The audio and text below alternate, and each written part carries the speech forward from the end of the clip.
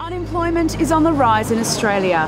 Many companies hand out only part-time contracts, others up for redundancy, transferring the branches overseas or closing down. One of the groups most affected by the economic recession is the long-term unemployed. Let's look at this report brought to you by Nikki McCauley that shows the longer you're unemployed, the less attractive you become to future employers. With thousands of customers just like you using our tried and true proven systems, strategies and software, your business only needs you to put it into place.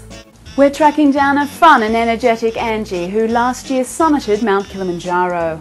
She's kept a travel diary in Japanese, has been an inspirational personal trainer and lecturer in statistics, and now performs theatre sports in Norway. Let's cross live to an Oslo cafe. She did her diving course in -10 degrees. She's cross-country skiing right now. Do I have something on my nose? From the world's most inspirational reef.